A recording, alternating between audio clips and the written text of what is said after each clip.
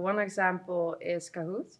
During some lectures we used it, and they used it to test our knowledge. It was most of the time it was at the end of the course, and the exams were coming up, and they would just use it to see how much we already knew and how much we could still learn, or where the difficult points were. So I really liked that, because it was also a reflection for myself to see how much I already knew and on which points I still had to work on some more to get a good grade for my test. Some of the times we used quizzes, or you could just get a sheet of paper yourself or from the teacher, and he would just ask questions and you could write down your answer, and afterwards we would discuss it. I also really like that because it's an interactive way, which for me it's a really good way to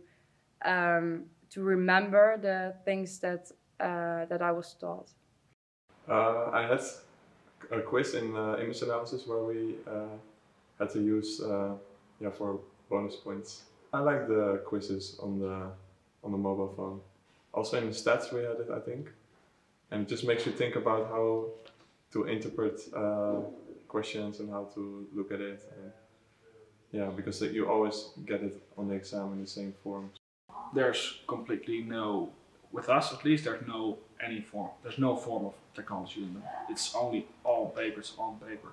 I would wish there was a bit more involvement with computers. It's really inefficient. If you would integrate technology to it, it would be a lot faster. Currently the pop quizzes and the voting of things just takes a huge portion of the time. Because the teacher has to hand out, like a class of 150 people, he has to hand out the papers, and using a website would make it instant. No, I don't have any experience in that kind of quizzes or digital testing. I think that they could be good to have some interactive interaction in class, and I think it's also useful in order to have a vision about something.